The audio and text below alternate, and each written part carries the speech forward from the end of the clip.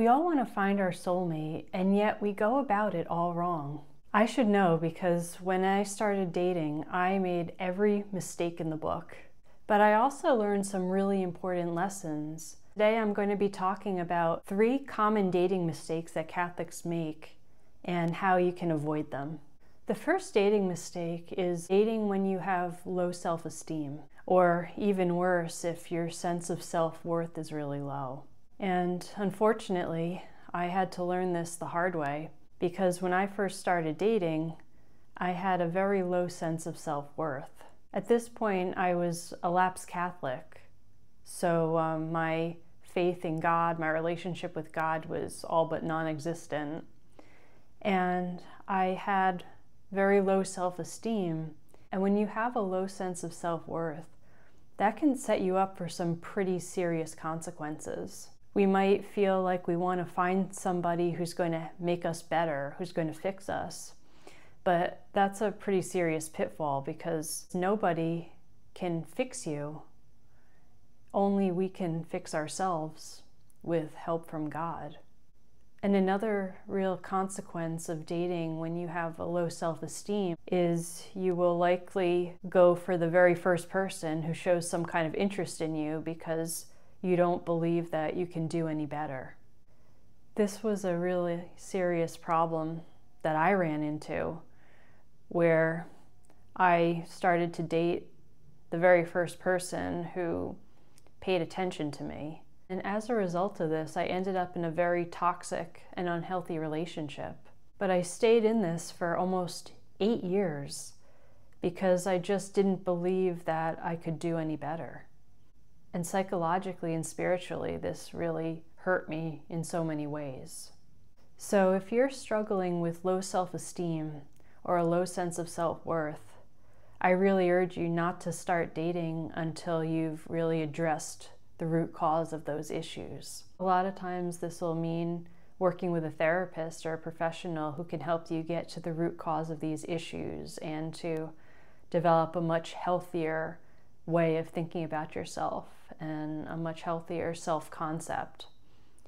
But what's also really important too, I found, is working on your relationship with God. When I did return to the church and I really got serious about working on my relationship with God, it really improved my self-concept and my sense of self-worth in so many ways.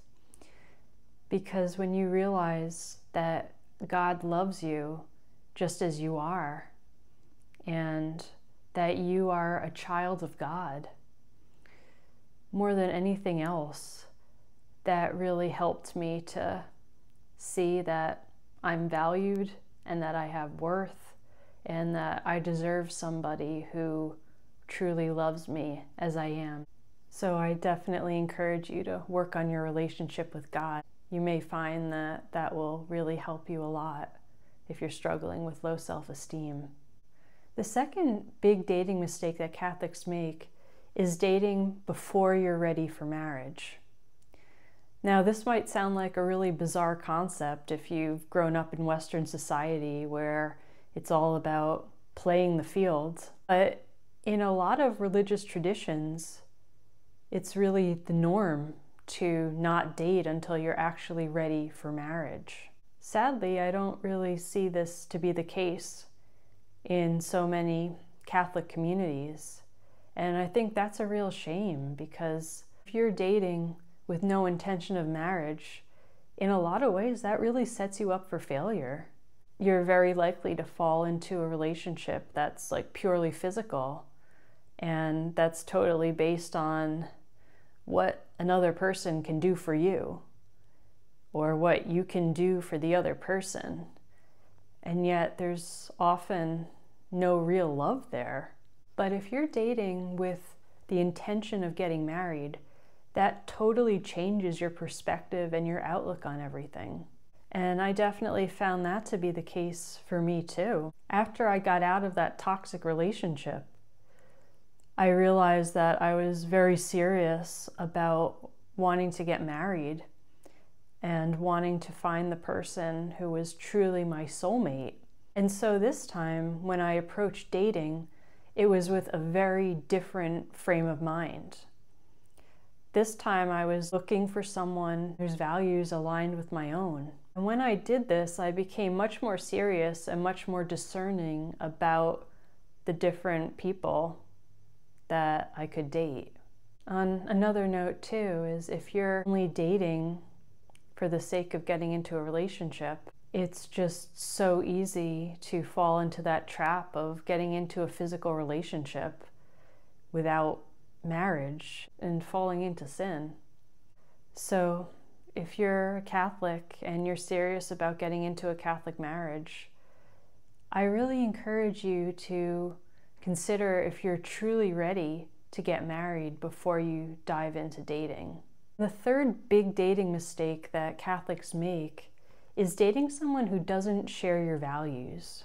This turned out to be another really, really huge mistake for me, because when I was struggling with my low sense of self-worth and I just wanted to be in a relationship with anybody, I ended up in a relationship with someone whose values were totally incompatible with mine. And you might try to make it work for a while, but if the values are not compatible, in the end, it's not going to work out. It's going to really be a dead end. And the other thing too is that, unfortunately, if you're with somebody who doesn't share your values, who doesn't respect your values, it's so easy to end up compromising your values. When I first started dating, I was still holding on to some of my Catholic values. And one of the big things was I didn't want to engage in premarital sex. And when I entered a relationship with someone who didn't share my values, at first he, to some extent, tolerated it. But as time went on, he made me feel like there was something wrong with me, that I was so weird for wanting to wait until marriage. And it got to the point where he wasn't going to stay with me if I didn't meet his needs. And at that point in my life, I didn't believe I could do any better. And I was totally terrified of being alone. I thought this was like the only chance I would ever have to be in a relationship. And so I gave in to that pressure.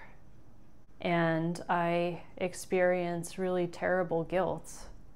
And even after I was out of that relationship and I came back to the church and I went to confession, for many years I carried a lot of shame and regret that I didn't live up to my values. It was a truly hard lesson for me to learn. But I learned a lot, and when I did decide I was ready to start dating again after I'd allowed myself time to heal and to really understand myself as a person and work on my relationship with God, this time when I went back to dating, it was with the idea that I was going to find the person who I was going to marry, and that we had to share a lot of values in common. And I actually wrote down all things that I valued that were non-negotiable, that my potential spouse would also need to share.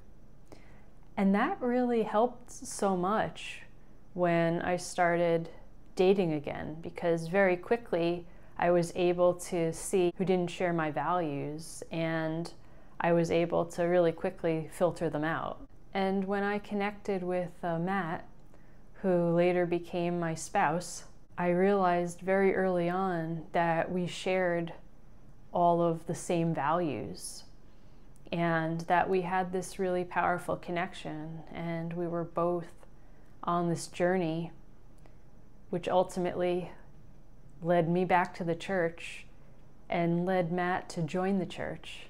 So it was truly amazing what finding someone with those compatible values, how that changed everything. And that's something I really urge you to do too when you're ready to start dating, to actually write down what your values are and to be really clear about them, and to make sure that the person that you end up dating does share your values. Sharing values and sharing your faith in God that is truly essential for a Catholic marriage.